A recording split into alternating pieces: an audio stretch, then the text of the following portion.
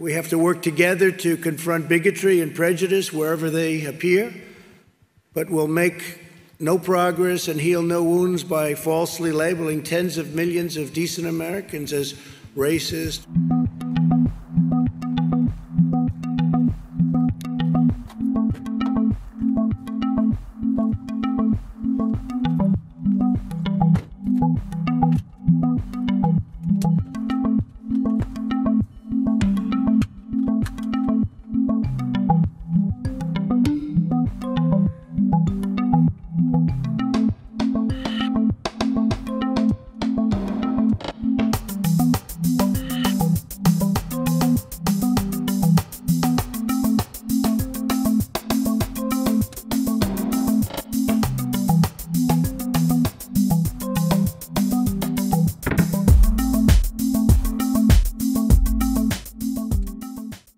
From day one, I've been fighting for the forgotten men and women of America, and I think we've been doing a great job of it.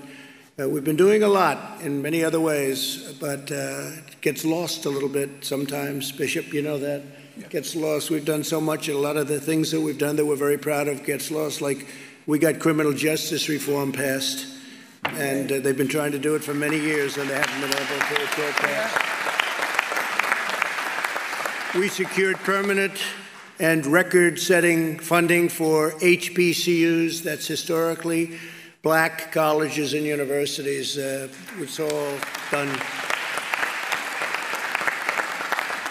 We created tens of thousands of jobs with opportunity zones. Tim Scott, and we had a great senator from South Carolina that many of you know. He came with an idea, and I thought it was a great idea, and we got it done. A lot of people said that could never happen, but nobody thought it would be successful like it is. Tens of thousands of jobs and investment in communities where that money wouldn't go. And we achieved the lowest black unemployment in the history of our country prior to the plague coming in from China. And we'll get it back again soon. It'll happen soon. In recent days, there's been vigorous discussion about how to ensure fairness, equality, and justice for all of our people. Unfortunately, there are some trying to stoke division and to push an extreme agenda which we won't go for, that will produce only more poverty, more crime, more suffering. This includes radical efforts to defund, dismantle, and disband the police. They want to get rid of the police forces. They actually want to get rid of it. And that's what they'd do, and that's where they'd go. And you know that because at the top position, there's not going to be much leadership. There's not much leadership left.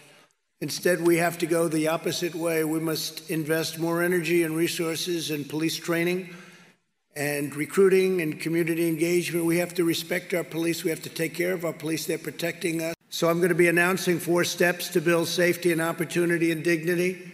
First, we're aggressively pursuing economic development in minority communities. We're doing it very powerfully. We've done it with opportunity zones, but we're going to go above that. At the heart of this effort is increasing access to capital for small businesses, and that's with minority owners in black communities. And we're going to get it done, and it should have been done a long time ago. It's been very difficult, very, very difficult for some people, been unfairly difficult. Second, we're confronting the healthcare disparities, including addressing chronic conditions and investing substantial sums in minority-serving medical institutions. We have medical institutions in some areas of our country that are a disgrace. I was going to say not up to standard. They're much worse than not up to standard. They're a disgrace. Take care of it. Third, we're working to finalize an executive order that will encourage police departments nationwide to meet the most current professional standards for the use of force, including tactics for de-escalation. Also, we'll encourage pilot programs that allow social workers to join certain law enforcement officers so that they work together. We'll take care of our police. We're not defunding police. If anything, we're going the other route. We're going to make sure that our police are well-trained, perfectly trained, they have the best equipment. Yeah. And fourth, we're renewing our call on Congress to finally enact school choice now. School choice is a big deal. Because access to education is the civil rights issue of our time, and I've heard that for the last, I would say, year, but it really is. It's the civil rights issue of our time. When you can have children go to a school where their parents want them to go, and it creates competition, and other schools fight harder because all of a sudden they say, wow, we're losing it, we have to fight harder, it gets better. So many different ways. But there are groups of people against that. You have unions against it, you have others against it, and they're not against it for the right reasons. They're against it for a lot of the wrong reasons, and we're going to get that straight. Every child should be able to grow up in a safe community, free from violence and fear. They've taken a lot of the police protection away in Chicago, and they have great, great police in Chicago. I know Chicago very well, but they're not allowed to do what they can do better than anybody. They could do the job very easily. Americans are good and virtuous people.